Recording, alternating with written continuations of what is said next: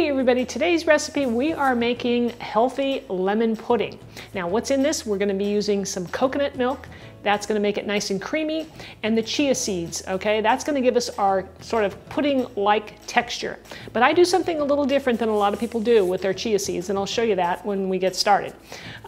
We're also using some fresh lemon juice, organic of course, and some lemon zest for that really nice lemon flavor. I seem to have a theme going on here. Have you noticed? I mean, if you've been watching my videos, you noticed that I just put out a lemon chicken and coconut dish, and it's just really great. So I'm into lemon and coconut right now, so bear with me, all right?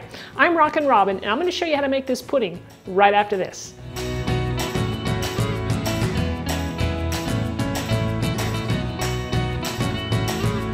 You guys are going to love this recipe. It is very simple to make. We only have a few ingredients, and we're going to start off by, grinding up my chia seeds. That's what I do that's different than everybody else, and I do it because I want my pudding to have a smooth texture. If you leave them whole, if you don't grind them up, then you're going to get, these little lumps in there. So I like to grind them up. You can leave it or do it. It's up to you. So I'm going to take a fair amount here of chia seeds, and these guys are loaded with fiber and protein, and I tell you, they pack a punch. They really do. So we're going to pour that into my little grinder here, and I'm going to grind away. I have some already ground up, and I save them and use them when I need them.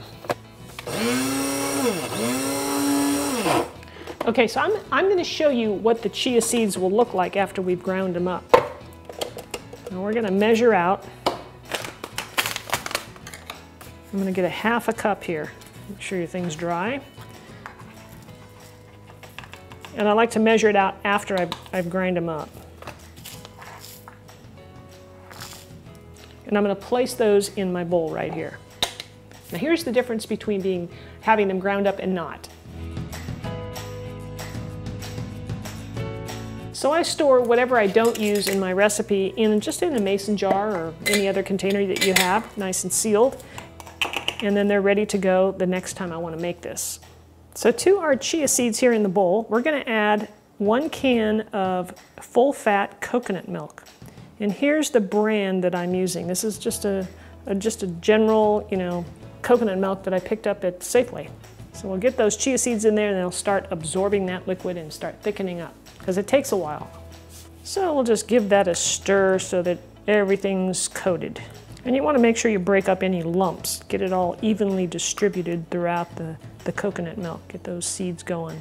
Next, I like to add just a little touch of vanilla extract. It always brings out the sweetness in your recipes. Now, I mentioned I have 2 organic lemons that we're going to zest, and we're going to use all the zest from these guys because those oils are going to really give us some really nice lemon flavor. Now, to sweeten this up, we're going to be using you have many choices really, depending on what you want to do. I like to use either maple syrup or date paste. I've used maple syrup the most, and I know that works really well. And you can adjust the sweetness to just the right amount to balance out the acidity of the lemon. So you're going to have to play with that just a little bit, I think. But we'll give you some guidelines on how much to use, which I'd probably start out with maybe a tablespoon. Now with the date paste, we're going to probably use, I don't know, maybe 1/4 cup. We'll start with that, and we'll taste it. So, and you can do a combination of both if you want. I'm going to give that another stir, and this is going to take, several hours in the refrigerator, and overnight is really best to let it really thicken up. Now here's our fresh squeezed lemon juice. We'll pour some of that in there, and I'm going to give that another stir, and I'm going to add some date paste. The last thing I'm going to add is a pinch of salt, just a little pinch, not much. And this is optional, you don't have to do this, but I have a little bit of lemon extract here, so I'm going to add just a little bit to my dish here. Give it a stir. So I like to serve these up. I'm just going to place some of the pudding in individual dishes. And then you want to refrigerate it for at least several hours, and overnight is best, so it thickens up. So while we're waiting for our pudding to chill and firm up, it's time for our chef joke. All right, so here we go. What did the Français or the French chef give to his wife on Valentine's Day? a hug and a quiche.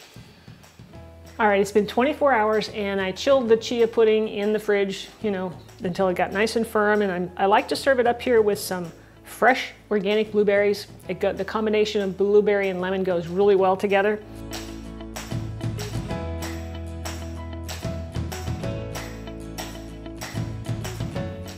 What I really like is it's nice and creamy because we grinded up the chia seeds. It's nice and smooth, just like you'd expect for a pudding to be.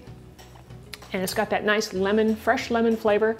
It's really delicious. I think you guys are gonna really enjoy this. So if you like lemon and coconut recipes, I've got one for you that you really must try. I'm gonna leave a link right over here for you. It's my coconut lemon chicken over Zoodles. It is really delicious. You really gotta try it. So thanks so much for watching, everybody. Don't forget to subscribe and share the video, and we'll see you next time for another delicious recipe.